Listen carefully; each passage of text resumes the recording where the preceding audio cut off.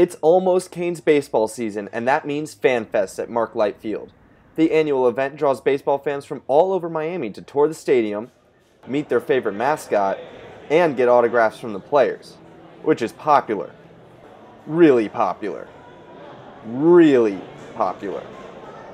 Baseball dad Herman Gomez couldn't be happier with the event. Oh, the Fan Fest is unbelievable. I'm really amazed at the turnout they're having here. All these kids coming here, looking up to these young players. It's really exciting. It's a great place to be. Fans are even invited to attend batting practice on this special day, but the events don't stop there.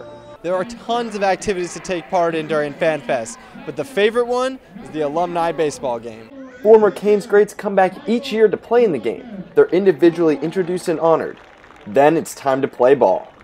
For one 20-year Mark Light employee, the game is absolutely perfect. This is the show, but it's nice to see them come back every year and want to play in this game. Even though the day is more about having fun than winning the game, the Canes topped the alumni 17-4. Baseball season is back in full swing.